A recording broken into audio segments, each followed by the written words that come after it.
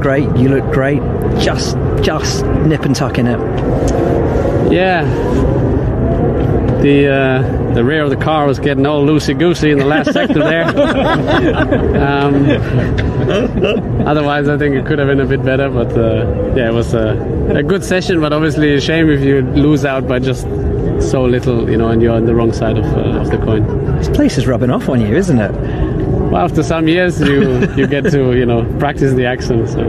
So with the rear being a little bit loosey-goosey, is that going to affect tyre wear tomorrow, or will the fuel load kind of weigh that down and sort it out?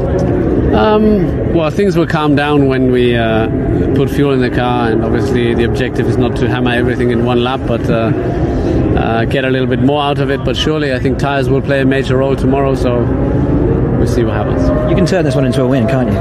Yeah, I think so. So obviously I focus on my race, and first of all on the start, maybe we have a chance to pass Valtteri there and then take the lead, and then it's usually a bit easier to take control of the race, but that's a long way away from now. So we first of all have a look what we were missing in qualifying, and then prepare the race.